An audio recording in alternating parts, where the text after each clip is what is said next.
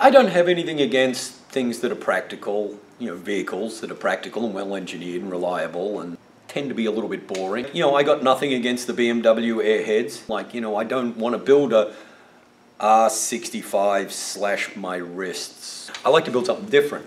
So I met this guy who introduced me to this guy that designed that guy's bike, and then we started talking, and he's about as nutty as a fucking squirrel turd. And you might have seen Mehmet's render that he's already done. I think it's cool. We're going to tweak the render a little bit. We're not making it exactly the same as that. Now, this is totally impractical, although when you think about it, it can be practical. It's an old Harley, which I like, the torque, the 4-speed, so kind of in between here is 20th century, here's 21st century. So it's kind of bookended with some technology. So anyway, that's what this is going to be. Now we're rolling. So we'll keep doing some videos. So, started doing the body work, laying out the cardboard forms for the tank. I decided I'm going to do the whole side, seat, everything, out of one piece each side.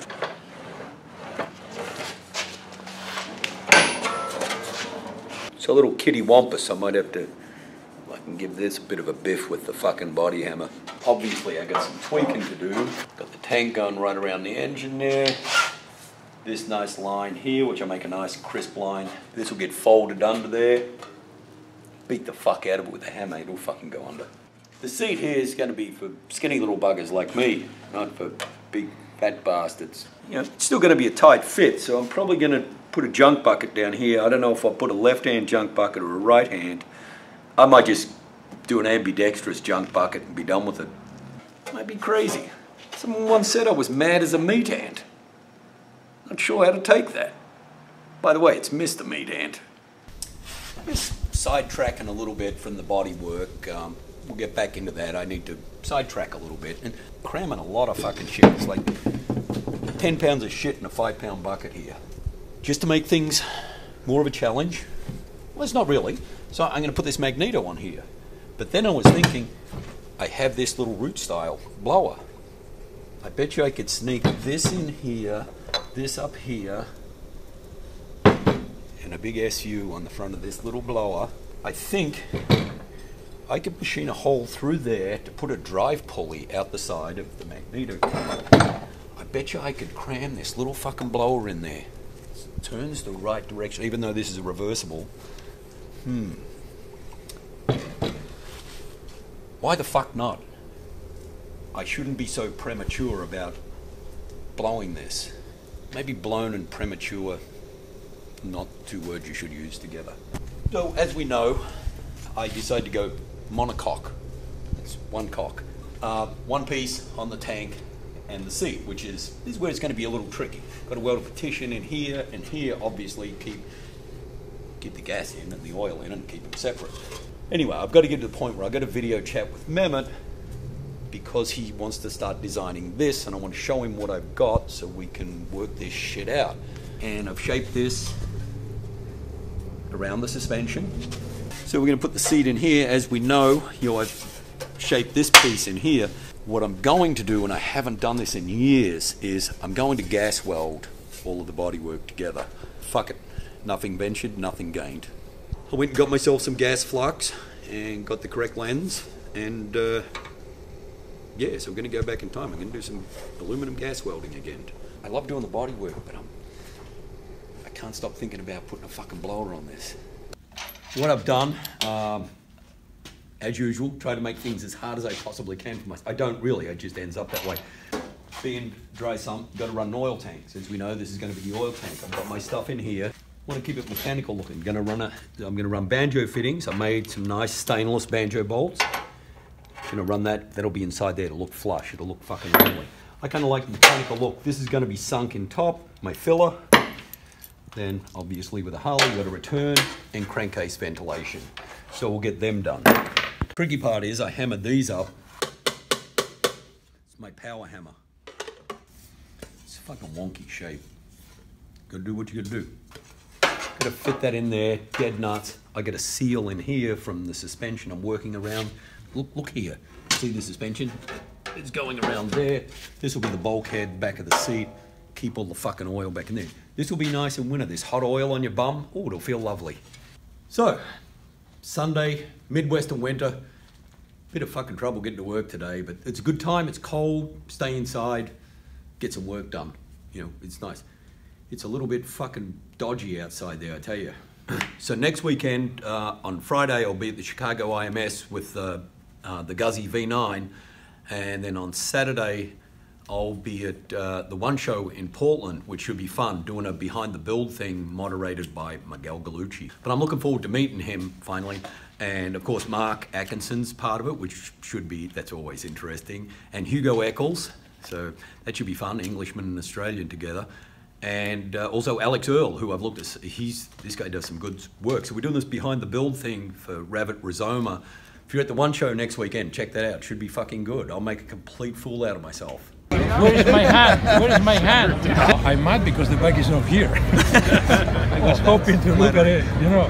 I was hoping, I said, yeah, we are going to Portland to Craig's bike. Chicago. I'm sorry. I'm not going to go to Chicago. So. I don't blame you. I don't want to go back to Chicago. It's too cold. No. So I think it's. I've seen pictures, so don't ask me until I don't see the good thing. But for what I see, it's okay. It's looking okay. Especially with that turbo, I think the ride, that's going to be quite a thing. So the handle show. Yeah, the handle. That's going to be the day. So yeah, looking forward, to it. Yeah, I'm looking forward to your criticism. Oh yeah. No, let's go for a ride. Let's go for a ride. No criticism. Let's go for a ride. That sounds good. Because that turbo could be quite. Any idea of how much horsepower you have? I think by the time we die, I think it'll be close to 70, maybe a little over 70. It'll be fun. Yeah, definitely. HPS bike, other side of the pond. Nice job, Giles. Fifan. I think that's Swedish for something. I don't know what it's for. Individually wrapped. Kind of like the nipples. Oh, just what I wanted for Christmas. This is what I asked Santa for. ISR. I don't know what that stands for. I was trying to think of something funny to say what that stood for. Giles, not so heavy on the tape next time. Smells like Swedish meatballs. Normally you get this stuff, it's anodized, their colors, and it's cool because I could order it in raw aluminium, and so I can polish it and put it together. This stuff's way too nice, probably too nice for the likes of me. This is the ISR master cylinder and clutch lever for the Harley Ducati. This is some high-tech stuff. I think they use these master cylinders and clutch levers on the space shuttle. Before I go any further with the metalwork, because this fairing here, I don't know if you saw the render, this is going to encapsulate the front end somewhat, and we'll have reliefs here, little screen here. We'll do it soon, you'll see what I mean. What I've done, I've finished up the frame, got that tied in, had to readjust these front legs, triangulate it nicely. So it's got some rigidity, so it's solid. I'll never fucking kickstart this thing with a supercharger on it. I mean, I'm not a big guy, and supercharger, you got to spin everything over. So I've mounted a little electric start here.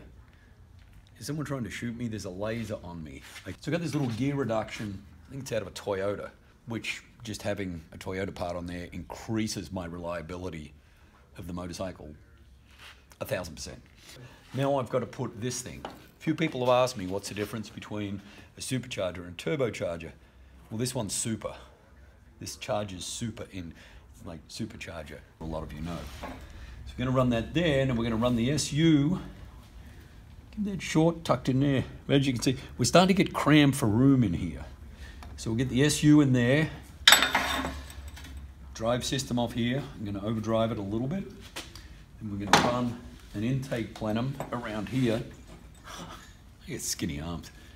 So you're going to run a plenum over here into this side, and hopefully that'll work. So I got the ISR stuff on here. The reason I've got these mounted up, which is lovely. I stole this off the space shuttle. I did, really. It's got NASA, no it doesn't. So anyway, I want to get these off because the way the fairing is going to go is just going to be 2 slots for the handlebars to turn like that. So I've got to get all that mounted. So we're getting really close to doing the fairing, which it's going to be a lot of work, but I'm really looking forward to doing that. It's going to change the whole thing. So this week, got quite a bit done so we can charge some super into the motor. Look, let's have a look. We've got this, obviously this belt will be tight and we'll run off here. Run this, sucked in here. Got my plumbing going all the way around there. Nice volume for my plenum. Yeah, so I've got everything, got the starter about where I want it. So what I want to do now is the fairing. This is the start of the fairing. I decided I'm going to make this in, for the most part, 3 pieces. 2 sides, because we're just going to have slots here for the handlebars to come out. This is going to go around, we're going to have a little screen. People often ask me, it's 3003 H14, 80 thou thick. That's what I use. But first, see, now it's hard. Before you anneal it, because it distorts things, put a little bit of the shape in it where you're going, so when you anneal it, it will hold its shape a little better. So first, you get some soot on there, make it all sooty. Nice warm flame.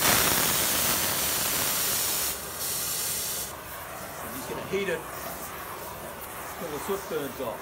It's like a gauge, it gets it about 700 degrees, which will bring it, make it anneal. Getting hot. Once you start getting the heat in there, it'll burn off quick. You just got to get the keep it moving though. If you stay still, you'll melt the stuff. End up with liquid.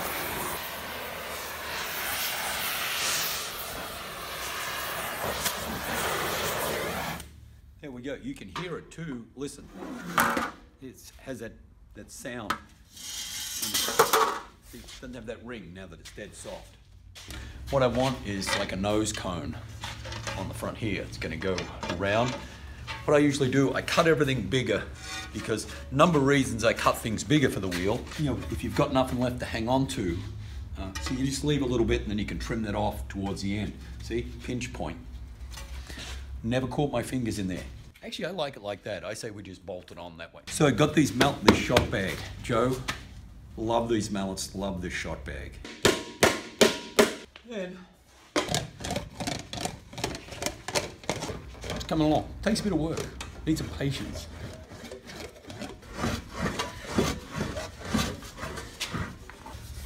We're starting to get a bit of crown there. I'm going to hammer and dolly these edges around a bit. I just want to start getting this in. Then I'll work this by hand, bring it in. Then we'll start cutting out some notches for the fork legs so they can turn. The obvious stuff like that. You don't need to go to the gym if you do this. This is a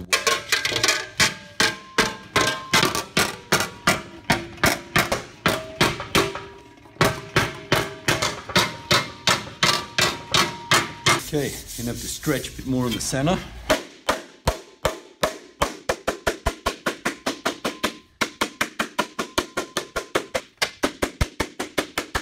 I think that's good enough. I say we just polish it a little bit with some Neverdull and chuck it on the bike. Starting to get some stuff there. I'm doing stretching. I got this thing, I don't like shrinking, like mechanically shrinking. We're getting some crown. It takes a bit of work. That's why it's satisfying. I'm gonna start trimming some of the excess off because the excess metal's just trying to hold me back from stretching everything else.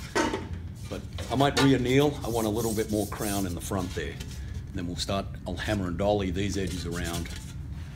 I want a nice curve around the front there. Notch it out for the forks. Bob's your uncle. Okay, so the other day, I finished pounding this out. This is going to be in front of my fairing here. And what I want to, this is going to mount off the front here. And I'm going to put these holes because the fairing is going to be really unique. It goes back into here. It's going to have this little screen in there when I chop that down. The other cool thing about it, this is going to be like, this will be formed down into the sides of the fairings with the slots around here. This will be trimmed down with a little screen. Set little slots there. It's going to be unique. It's going to be cool. I need to finish the monocoque seat and oil tank and everything. But so far I've got this up the front here. I'm going to run the original steering dampener. So I've got this relief in here. This is actually going to be underneath the fairing, but I want the steering dampener. This gas tank, got a matching filler, which is going to go about here. Matches the one that I've made up for the back there. Pretty much got this side finished. This is really close. Get the mounts done. I've got all my clearance for the supercharger and everything. I'm going to do a few little things up the front here. I'm going to hammer, I'll just hand hammer a little relief into here so it clears the triple tree for the steering dampener. I've made these bungs up. They said this oil filler, which is the seat in the back, and this is my crankcase breather line and my return oil line. I'll be cutting these down. These are going to have hard lines that run on the outside. Then this goes underneath. This is the bung I made up for the feed line. That fits in there. That'll be welded, obviously, so the oil doesn't run out. And this fits nicely around the suspension at the back. So I'll weld that in. I'll get it a little straighter, weld that in. It's going to be good. We're going to have a seat. I've got the battery under here because I'm going to have the electric start. It's going to flip up for access to the battery and some electrical stuff in there. The one thing that's tricky though is I want to run a taillight here, but this is going to be full of oil. Aha! This is my housing for a nice bright LED light. And then I've welded it to this piece of 5/8 aluminum tube. So I'll weld that in there, and then I'll have this tube running through, coming through this bulkhead in the tank. I can run my wires in. So I can have a nice recessed, Frenched, whatever you want to call it, LED taillight in the back here, even though it's full of oil. I guess it's an oil-cooled taillight. So yeah, I'm going to cut a hole. This will be recessed. This pipe obviously will be inside the tank. Come through, we can run the wires. I think it's going to look really nice. Tits. At the moment, I've just got small slots for the handlebars. You know, I'm going to enlarge them and you know, put a little bit more shape into them for the lever, and the clutch cable's got to go through. But I found from experience, you don't want a big hole right away. It's like get all the work done, do everything, then make a bigger hole. So this is half a hole at the moment. My shop's kind of a hole.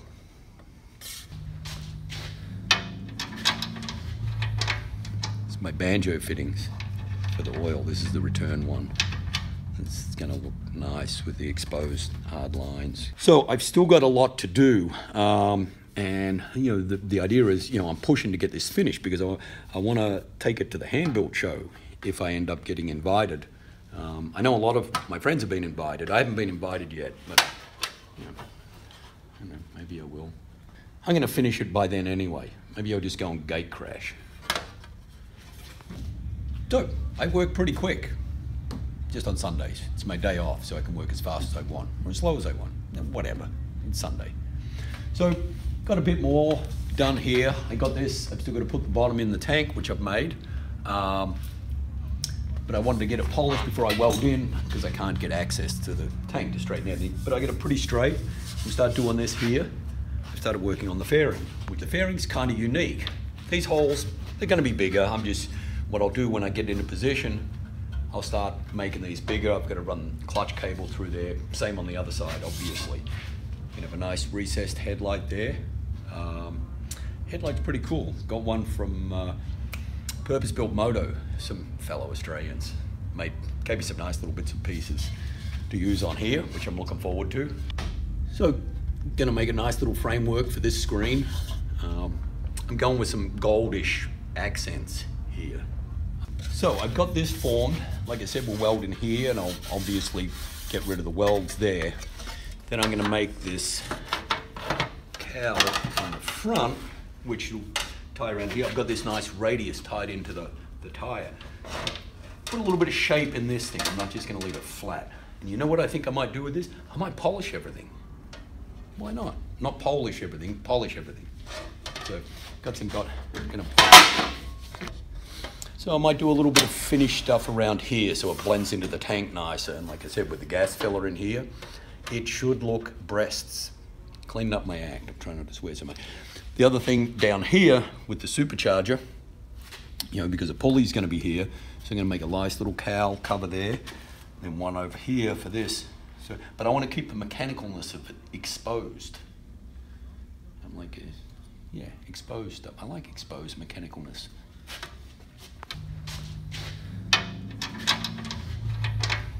It's my banjo fittings for the oil. This is the return one. It's gonna look nice with the exposed hard lines. Had this drill press a long time. This is, I think this is the year it was made here. 150, I'm not sure if that's 150 AD or 150 BC. Around about the same time though, that's when this was made. I think they used this, it was leftover after they made the pyramids, I think. I got a bit of the metalwork done, and to be honest with you, I'm fucking sick of doing metalwork, so I always try and find some diversion. It's other stuff I have to do, but I need diversion, do something other than the metalwork. So what I think we're gonna do, gonna weld this in. Oil tank, as we know, is gonna go here. So I'm gonna make some hard lines. Here, I've welded these bungs in. This is my return for the oil.